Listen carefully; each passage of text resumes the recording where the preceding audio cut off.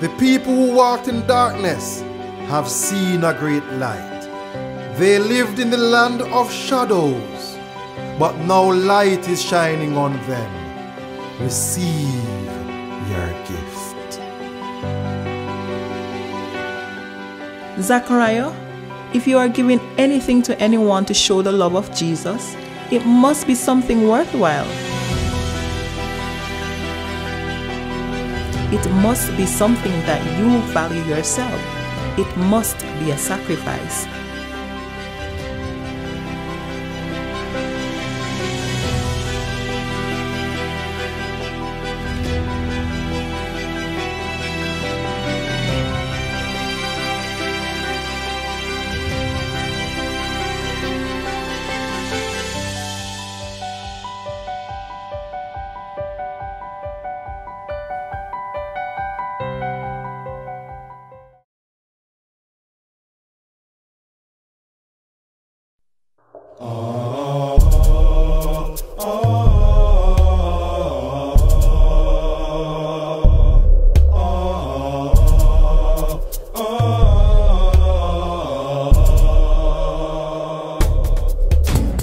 Unlike idols of wood and stone made by human hands, the living God is himself maker of heaven and earth. He alone is the source of our life. We live because he lives. The prophet Jeremiah reminded God's people that every goldsmith is shamed by his idols. His images are a fraud. They have no breath in them. They have no breath in them. Money! Money, money, money! Money!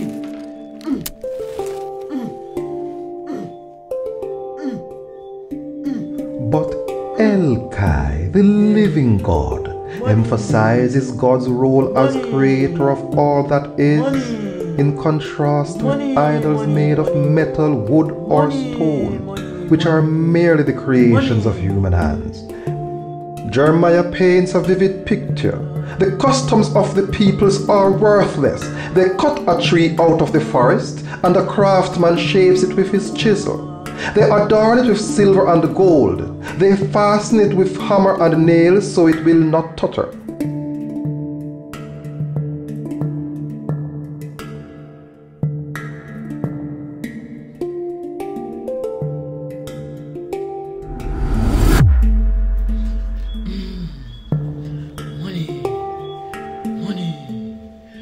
Ride me out of poverty.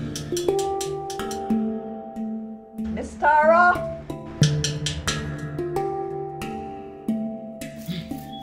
Miss Tara?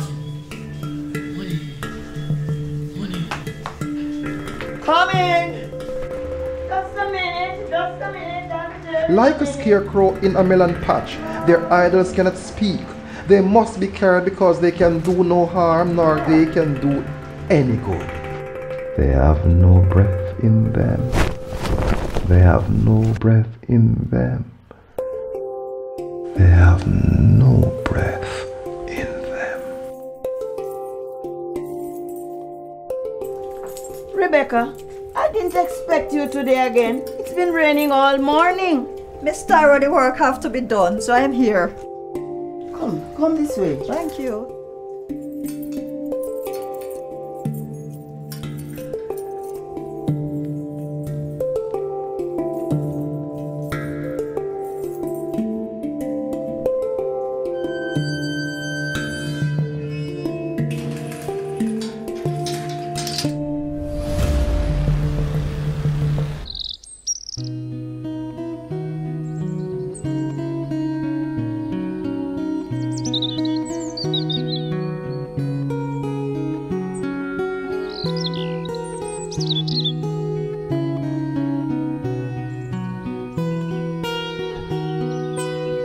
I'm just spending some quiet time in nature. But as we go into this time of worship, I invite you to spend some quiet time for yourselves, considering the marvels of God's creation, the trees, all the vegetation, the rivers, the seas, and all forms of life. What other aspects of creation baffle your mind? Well, let's go to a house church where I'm excited to hear a young man recite a poem by Bob Gotti. Who is he, you ask? Well, he's a Christian poet who hopes his poems will inspire unbelievers to move towards the living God.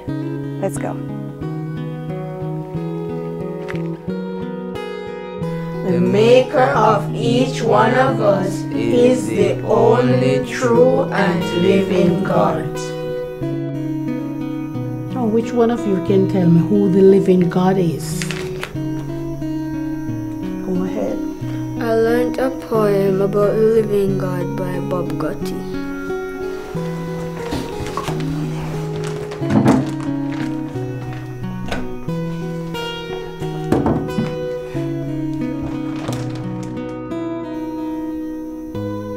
The living proof of the living God surrounds us wherever we trod. The creation itself is proof that God does exist with all His truth. And friend, He is a loving God, comforting us with staff and rod. He is the shepherd from above, guiding us with an awesome love. Friend, He is a personal God, smiling down upon you with a nod. He wants to be to you a friend, guiding you personally to the end. Very good. That's very good.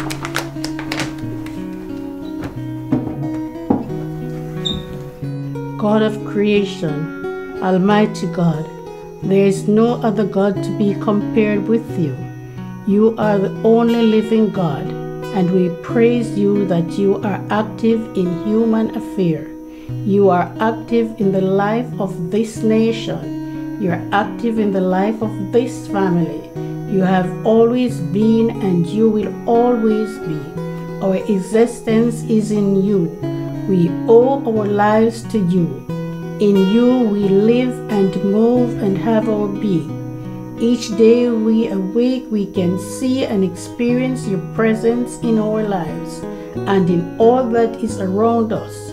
All we are capable of is on account of your life in us. Let our lives, O Lord, praise you. Amen.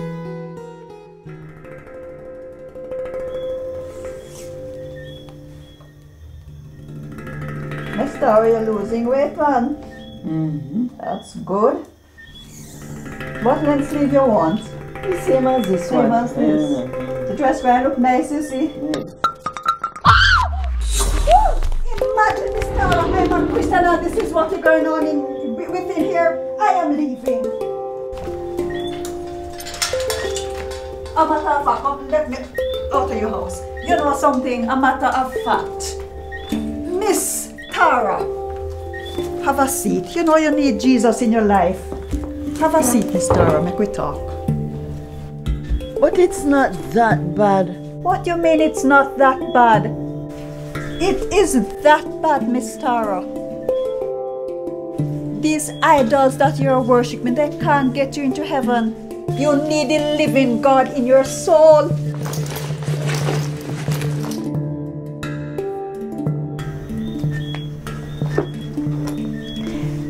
Jeremiah 10, verses 5 and 6. And I want you to just listen carefully to the words. They are upright like a palm tree, and they cannot speak. They must be carried, because they cannot go by themselves. Do not be afraid of them, for they cannot do evil, nor can they do any good. Inasmuch as there is none like you, O God, you are great, and your name is great in might.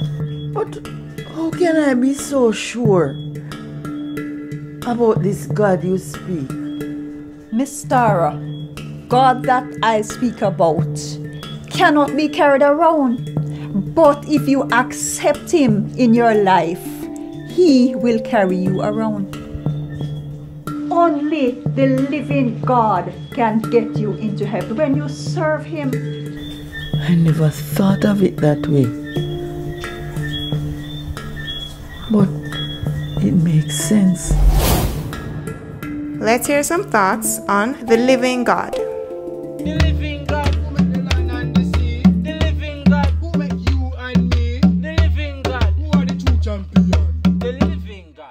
I think of El Kai, the living God, I think of God having a relationship with me, a personal relationship.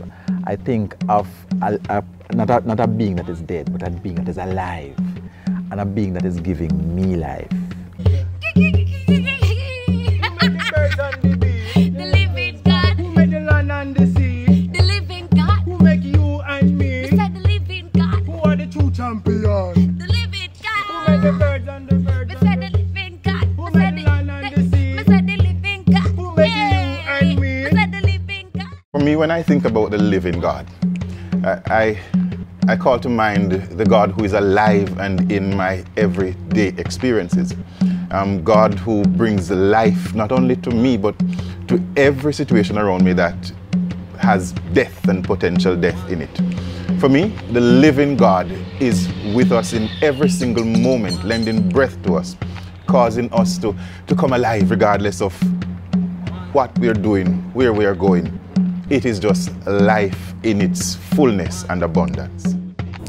The sound of those words fills me with life anew. Those words infuse in me a richness of life. Those words make me think of COVID and the food insecurity from which the world is suffering. And I reflect very specifically on my father, who has been deceased a long time.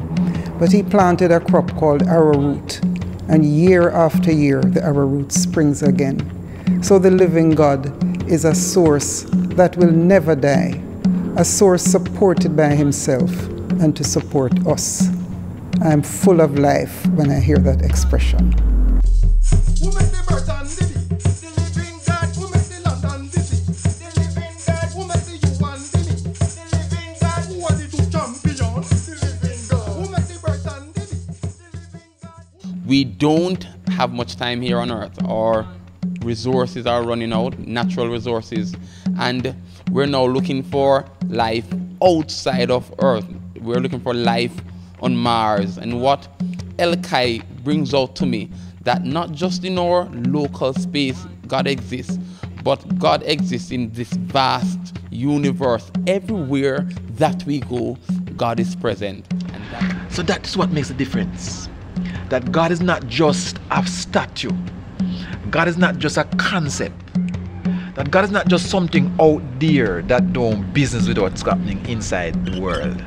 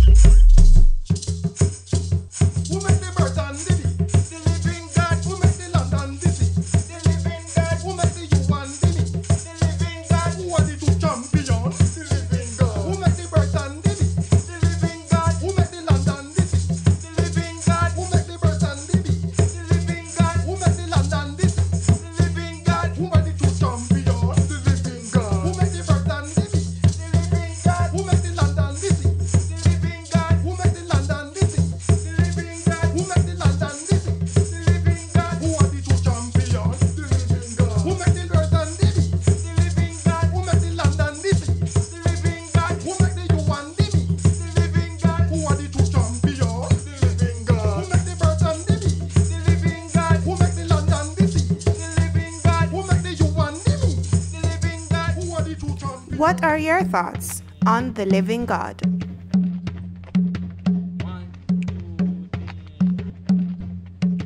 God word from 2 Kings 19, 15 to 16.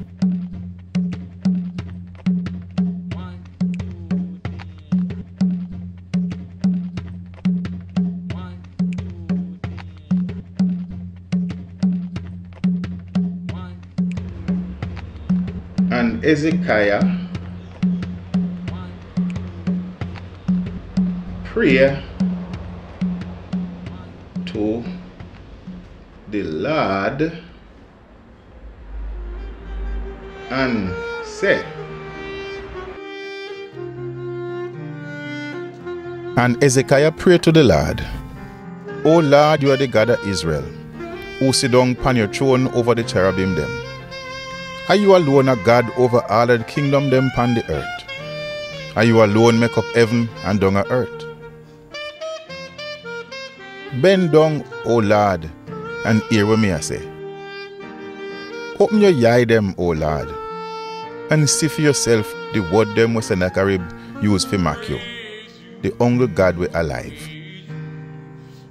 A God word this.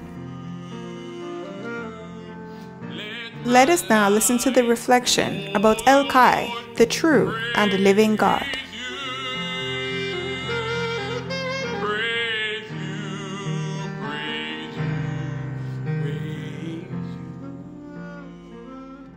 As is mentioned in the reading from Jeremiah 10, there were those who had turned to idols, images that they made and worshipped. Idol worship was a common feature of the Old Testament times. The children of Israel, God's specially chosen people, were also given to turning away from the living God to idols. Objects in a real sense, gods that were dead, gods that were powerless, gods that could be controlled and manipulated by human beings. We today may not carve out images as they did, but the truth is, anything in our lives that occupies the place that should be occupied by the Almighty and living God is really our idol. Idols must be torn down, and the living God must be worshipped and served if we are to live a life that honors the purpose for which we were created. In the Jeremiah 10 passage, look at the comparison between the idols and the living God. The gods of the nations were made by the people, those who cut the trees and the craftsman who chiseled the object into shape. We are also told that the idols had to be carried because they could not walk. This suggests that in fact the craftsman and the people were more powerful than the gods, because it is the craftsman who makes the gods. The craftsman manipulated them into shape and they could not move without help of the people. What kind of God is this that can do nothing by itself? The crafted gods could not move by themselves and could not speak, could not communicate. They were like a scarecrow in a field, present but no power. How then could anyone rely on these gods? One would expect that a god would have something to offer, some inspiration to give, some wisdom to impart to its lesser beings. In verse 8, they were described as worthless wooden idols, and the people are described as senseless and foolish because they were taught by these gods. Our God, the true God, is described as great, mighty in power. The wisest leader or the greatest king could not be compared with this God. This God is living and eternal, the creator of the universe. We are living because God is the living God. We are a part of creation. We experience creation on account of the living God who is the creator. No one creates this God. This God is God all by himself. Because God is living, God is active and impacting, and therefore we stand to benefit from this dynamic God. This eternal God sharing in our lives and space. Why should we then turn to idols? Why should we waste our lives with idols? That's no investment at all. Let's only pause and consider our lives, and we will see the active presence of the living and life-giving God, providing and protecting, empowering and sustaining. This living God deserves our total allegiance. Miss Tara, would you like to accept the Lord Jesus Christ as your personal Savior and surrender completely to Him? That makes sense. Rebecca, I accept Jesus as my Lord and Savior. I am tired of living the way I was living. I surrender to Him now. Pray to Him right now. Oh God, in the name of Jesus Christ, your Son, I confess that you have not been first place in my life. Forgive me, O God, for disregarding you. Please come into my heart and help me to remove my idols and allow you to reign on the throne of my heart and in my life. I commit my life to you right now. Amen. Praise the Lord. Praise God. Thank you, Jesus. Thank you, Lord. Praise you, praise you. Let my life, oh Lord, praise you, praise you, praise you. Let my life, oh Lord, praise you.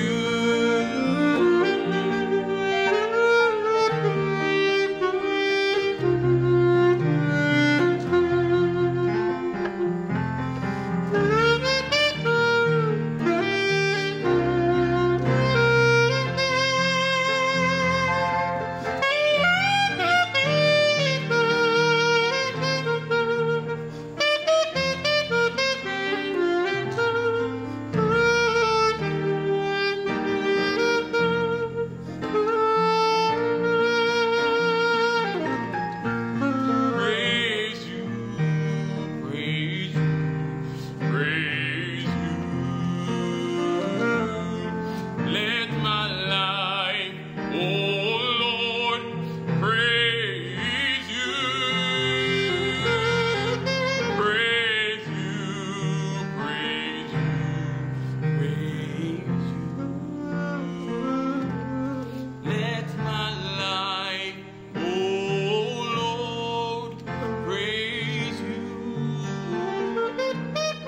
Let my life, oh Lord, praise you. Let my life, oh Lord, praise you.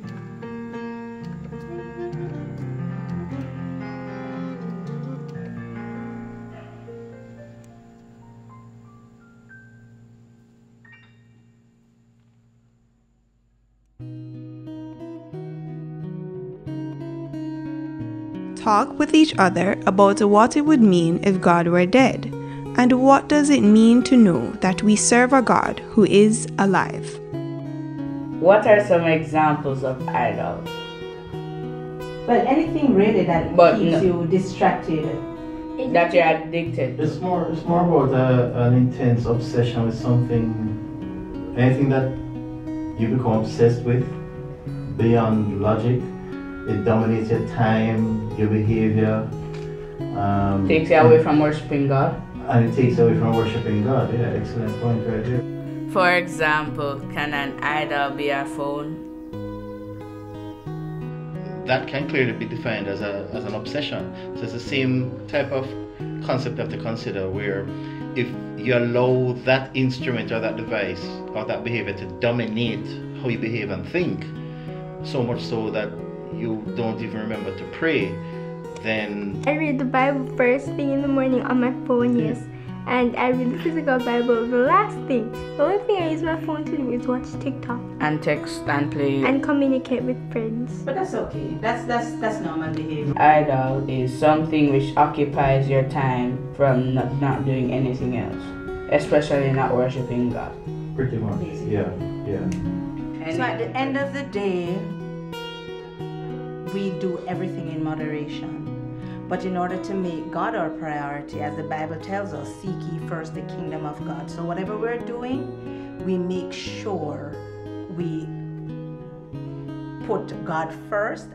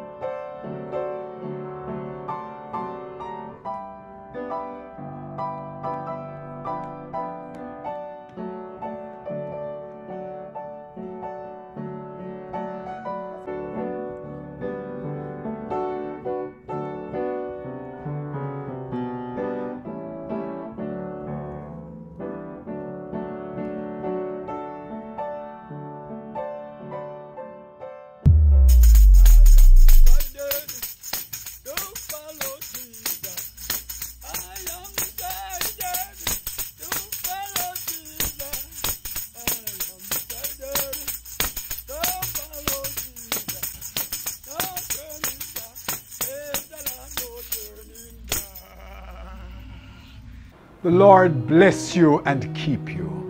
The Lord make his face to shine upon you.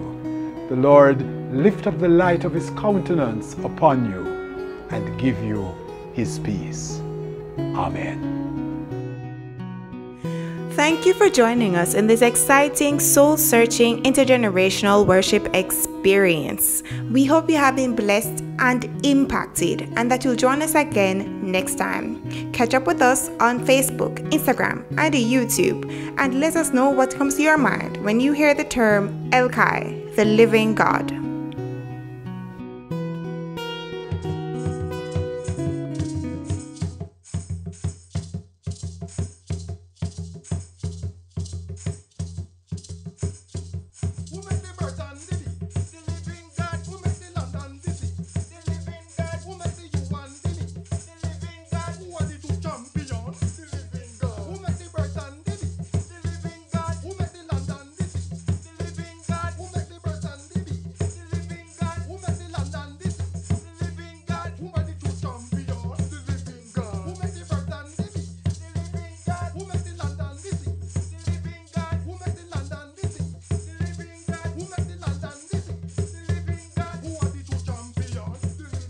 Who make the